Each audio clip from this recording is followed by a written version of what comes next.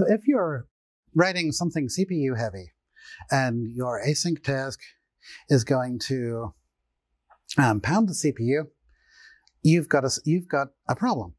And that problem is that because async is built so much on the idea that you periodically wait for something else, the assumption is that you need to be waiting for something else.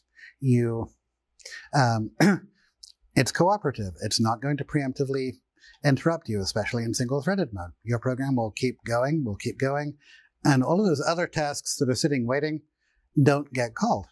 And so if you do find yourself doing something like a large loop, and you don't have a natural place to call some async code that requires an await point, you can always yield now, Tokio task yield now, and that indicates I would like you to put my process to the back of the execution queue.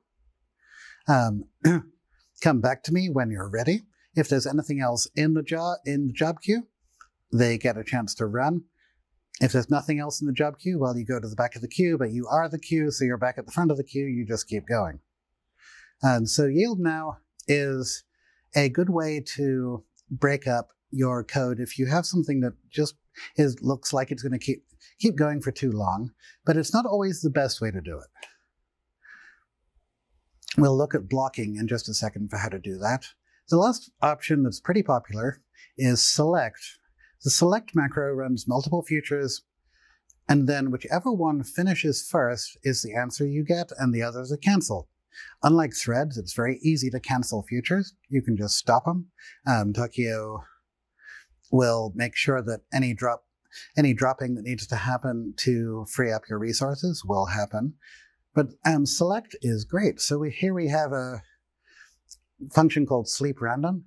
It generates a random number, sleeps for a certain amount of time. When you run the program, it will select one of these at random, tell you which one returned first. Tokio will run them all in the background.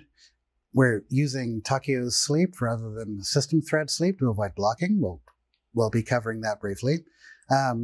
But this is perfect if, for example, you have multiple channels of data coming in. We'll be talking about that. And you want to make sure that you answer whichever one gives you some data first. If you have a bunch of potential data sources, you don't necessarily know which ones are going to be available, which ones are going to be fastest. You can select on all of them. This is what DNS and NTP does. It sends out a request to all of them, goes with whichever one answers first. All right, so blocking. We've mentioned this word a few times. What does blocking really mean?